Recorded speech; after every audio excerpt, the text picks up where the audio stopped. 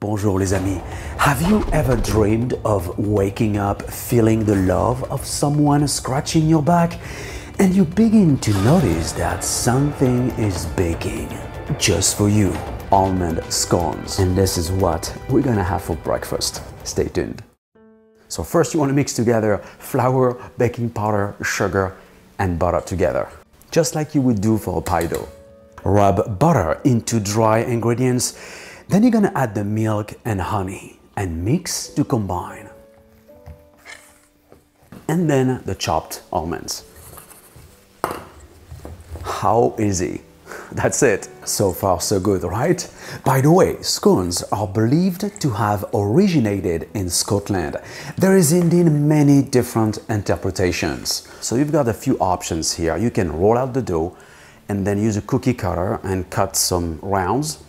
Or you can use an ice cream scoop or shape into a large round and cut into triangles. No matter what, make it beautiful and say it so. You are so beautiful, can't you see?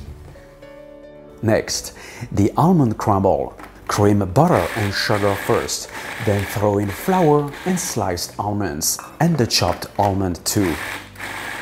Here they are, it's morning time. I'm going to bake these bad boys.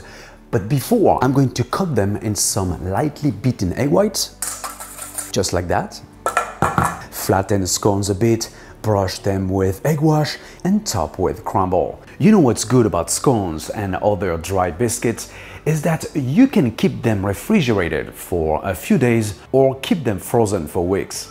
Now, mix some of the almond crumble in the remaining egg whites and cover the scones with. This technique will add a fantastic crunch. By the way, for a more even result, but that's totally optional, you can use pastry rings. Bake these beauties at 350 degrees Fahrenheit, 180 Celsius for about 25 minutes.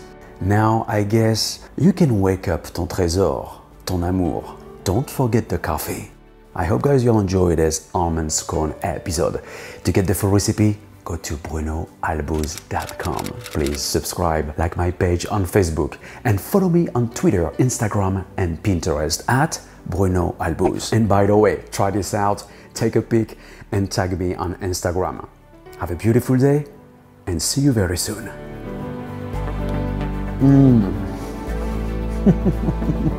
Wow.